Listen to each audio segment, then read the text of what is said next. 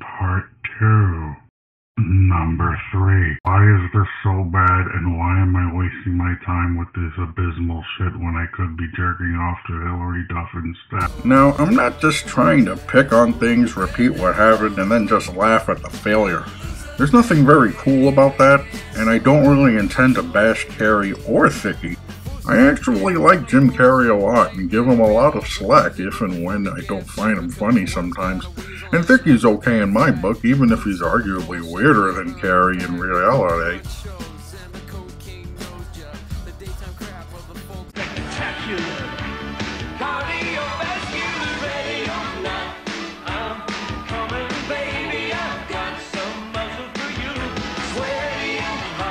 I'm not trying to just pound on a movie that failed to perform. I'm investigating how and why this movie manages to be the most offensively, harmfully bad movie I've ever seen. I'm not saying it can't get worse than this, but I've yet to master the power of imagination necessary to conjure what it would take to actually be worse, yet still make it into a movie theater. I've seen more disappointing, more lost potential, more contrary to its source material, more of a betrayal to its original concept, but I've never seen just plain worse than this, so I must know why. Why is this movie so bad? What makes it the worst thing I've ever seen? Maybe there's wisdom to be found there. Maybe we can learn yet untold lessons from the deepest reaches of humankind's imagination. Maybe the universe itself would be... wait. Did I just say deepest reaches? As in Jackson? Reach is? Dear Christ, is this what going batshit crazy feels like, or am I onto something here? You tell me, Lord. Look at me when I'm talking to you. And if you think I'm being too hard on this movie or setting the bar too high and being unfair or whatever, well, fuck off. Star Wars came out 6 years before this movie. National Lampoon's Vacation was released the same year as this turd. Actually, let's take a quick look at some of this film's peers being filmed around the same time and released in 1983.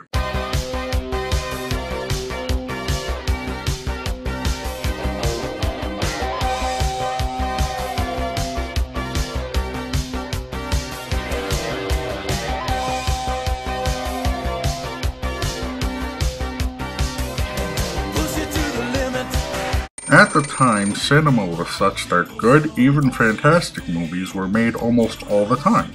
Not that all 1983 movies are good, but many movies were made in and around 1983 that were. Many of the movies I just listed include actors also near the beginning of their careers. People knew Richard Pryor from stand-up specials and comedy routines, and maybe if they saw The Toy, which was extremely underrated at the time.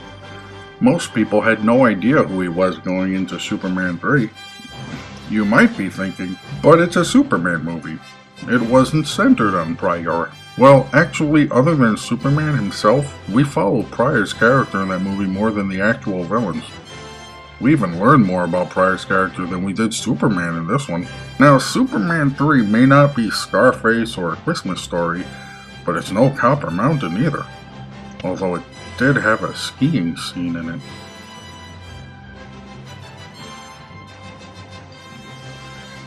There's just no excuse for the utter lack of vision, talent, or care that went into the making of this film. It doesn't even look like anybody's having any fun. Not even the musical performances, really. They look like they're very aware that this is a movie. They're being filmed, and they don't want to mess it up for that reason alone. The irony is that all the fuck-ups in the world don't matter if you're having some real, actual fun with it. And hopefully it has something to do with the story. Sometimes a couple of real slip-ups now and then can really add to the atmosphere and get you in the mood for some harder laughs later. Or just a carefree time in the face of a more competent plot. Number 4. The plot. The meat and potatoes of why the plot itself is so unbearable can be broken down into two parts. Alan Thicke and Jim Carrey. And by that I mean Jackson Reach and Bobby Todd. So anyway, Carrey and Thicke are on their way to the ski resort to take Club Med by storm or some shit. Take Club Med by storm. Thicke seems to be up for anything, even though when they get there, all he seems interested in doing at all is skiing and being an asshole. How's my hair, huh? More on that in a minute. Carrey basically just wants to get laid. He laments how he's terrible at talking to girls, blah blah blah. So they're at the resort and they take what feels like forever making small talk with the management, smiling through their teeth, talking up the resort and how much fun they're gonna have. Anyway, at some point they split up when Thicke becomes focused on the Pro-Am ski race and this douche directs him to talk to some chode named Sonny about entering. Carrey finds the aforementioned band setting up outside somewhere and says this. Romp and Ronnie Hawkins playing right here in the mountains. I saw him when he played in Grimsby once. What a night. Does this. Mr. Bojangles. And this happens. You don't sound too bad, kid. You sound kind of familiar. And that leads right into this. There's no consequence or result from what just happened, nor is it ever mentioned again. It's like the director just wanted some connection between the main characters and the band before they continued on, as if these were just two different movies that were cut together for some reason. So then Alan Thicke skis along with some other people but wipes out quickly. And we're back to Carrey, who finds two girls in a jacuzzi, and one of them has a t-shirt on because that's really wild, and talks to them like this. I like to stand at poolside. Oh, and occasionally get happy feet. Whoa! And does this.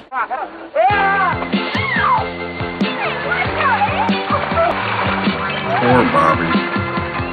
He almost had him. Then he's talking to Yogi the bartender. This character delivers some of the most horrible acting of all time whenever he opens his mouth. It's nothing personal against the guy. I don't give a fuck if he's talented or not. It's just that if you're in a movie, shouldn't you be at least somewhat studied at acting? I know some people give bad performances now and then, but Jesus, it's like they grabbed him off the street that day and yelled, "Action!" I do lots of skiing, but I do more eating. Oh no. All that matters is style. I just gotta work at it. Oh wow. Not that you went past here about 100 miles an hour. Make it stop! So Carrey fails again, this time at the bar with some random woman, and Thicke meets the bartender Yogi and talks to that Sonny chode about getting the last spot at the Pro-Am ski race, even though he just tried to ski and was terrible at it. The guy tells him he promised a spot to Yogi, which fills Thicke with a douchey, scoffing disrespect for some reason. He's standing right there! Sonny figures they can race for the spot, to which Yogi responds with, I'm easy. and Thicke says, It's great. Fine with me. Yeah, the extra run will probably do me some good. Yeah. Well, we'll see about that. All right. I really appreciate it. Thank you. Me and Yogi. What the hell? It turns out Thicke thinks Yogi is too fat. That's it. Apparently a guy with a beer belly that skis all the time is no match for Alan Thicke, who sucks at it a lot. A strange overconfidence wouldn't be so bad for the movie, but the lengths it's taken to is just bizarre. Shortly thereafter, Thicke talks to some skiers waxing their skis in the middle of a circle jerk, and one guy says this absurd piece of dialogue. I asked him what his name was, and if he drove a truck. He said his name was Hot Stuff, and I just said, good luck. Thank you. All right. If you didn't understand that, that's okay. I think only blonde people can. And Thicke spends a couple of minutes talking so much smarmy trash about Yogi, it doesn't even matter if it were a well-played scene or not. It doesn't make sense. This is all because he thinks Yogi's a walrus? That big walrus of a bartender. He's only met him once, behind a bar, and he had a double chin and a potbelly. But he wasn't morbid or anything. Maybe this is a small point, but if your main character is gonna start blasting somebody he hardly knows, two strangers he hardly knows, for being too fat to ski, it won't help the audience like him. I suppose if you think he's funny, that's something, but his actions are over the top and just stupid. So if he wins the race, he beat a guy who's too fat to ski, and he's been a jerk to him behind his back. If he loses, he looks like a double asshole for showing up like that and being so moronically wrong. Again, this is a protagonist we're talking about here. It isn't like he's about to become some villain or maybe learn some big lesson and redeem himself. I don't want to give too much away, but oh fuck it, a few minutes from now Yogi wins the race. But before the race starts, we're treated to our second Ronnie Hawkins performance. Yeah, I was starting to miss these guys. Well, I won't play the whole song for you, but these people seem to like it a bunch. I guess it's possible I'm being too hard on the musical aspect. Maybe one song now and then isn't so bad. Wait, what? Two in a row? What the fuck? Good morning, ladies and gentlemen. Hey! And welcome to So, Copper Mountain. okay, what was the point of that? So now we're listening to this asshole talk about the Ronnie Hawkins concert? First of all, I'd like to remind you all that... Wait, it's going on at the same time? Why did we have to see the other guy talk about it? Why do we need another Hawkins song anyway? Now we're back to Carrey in the hotel now with a girl he met in the previous scene. They had a brief conversation about how she loves her boss Sonny and she might move or something, I don't know. And Carrey talked to her about his girl problems even though she's a girl and Anyway, wait, we're back with Hawkins again? And he's bringing Rita Coolio to the stage. Another song! So we're 30 minutes into this movie, and this will be the 4th song we have to sit through. Good God. Listen, I'm gonna start praying to a different God if you ever allow another movie this bad to exist again. Somewhere in there, Sonny and this admirer employee fall off a thing and they kiss in the snow. Cool. So back to the plot. The race I mentioned takes place, and surprise, surprise, the guy who lives and works at the ski resort and skis all the time and has the respect of everyone who knows him easily spanked the guy who collapsed on the slope just a short time ago. So then Carrey, oh wait, another song with another singer? God, this guy's like a poor man's Kenny Rogers. Anyway, skip to some weird helicopter scene, I guess, where nothing happens except some guy once won some races and now he's gonna get on this chopper. I don't know. I can barely hear what they're saying because the sound levels are so poorly mixed. Hey, where is everybody today? What? Well, it looks like it's only me today. Name? Kiwi. Jean-Claude Kiwi. The Jean-Claude Kiwi? Yes. Winner of the World Championships in 66. You yes. did what? The World Cup, 66, 67, 68, yes. Ah, fuck this shit. Oh man, another song? You're probably thinking, oh come on mister, you know very well how many songs are in this movie and everything. Stop acting so surprised, you dick cheese. I haven't watched this movie more than I've had to, and even now most of what I remember is the sense of being overwhelmed with shock and disappointment. This is the first time I've watched it in years, and some of this stuff still takes me by surprise. My God, this song is still going, isn't it? Carrey takes a shower and walks into a woman's sauna. Another song. Thicke somberly watches a few Pro-Am races. Wow. He sure looks excited. What a great decision to have him act this way about the fantastic Club Med experience. But wait. There's more. Apparently, Thicke did learn a little lesson about being a jerk or whatever. He's not very clear about that, except that he was wrong about Yogi. Then, as if the movie was just waiting for him to realize that, some announcer jagoff makes it known that Jackson Reach will be skiing in Yogi's place. And the chick who loves her boss, who's now friends with these dorks, just happens to know that Yogi wanted him to have the spot because Yogi doesn't need it. Then why did Yogi enter the race at all? I guess he could have had a different reason for entering, but usually when you enter a race, it's because you wanted to enter the race.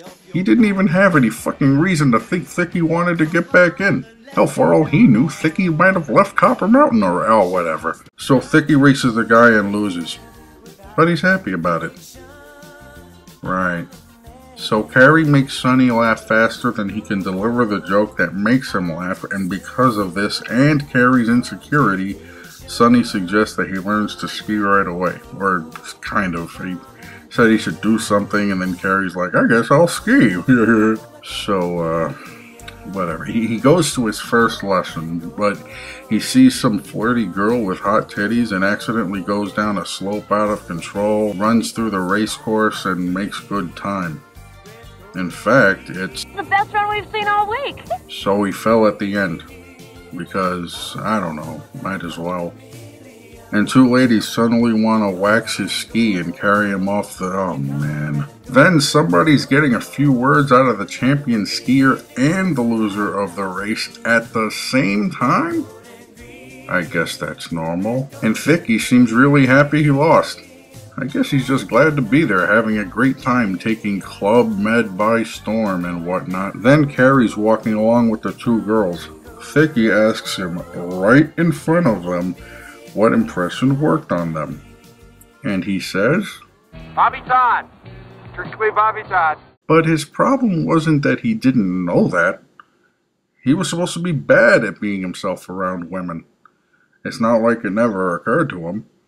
His first line in the movie was this. See, when I talk to women, I can't seem to be myself. I get nervous and I get carried away trying to be someone else. What happened? Did the fall he took unlock a PS3 trophy in his head and now he can activate himself when talking to girls? And then it ends with another song. And I forgot to mention the movie began with a full dreadful song over the opening credits. That's 9 songs in a 60-minute movie, I think. Oh, please don't make me go back and count. I'm pretty sure it's 9. Continued in part 3.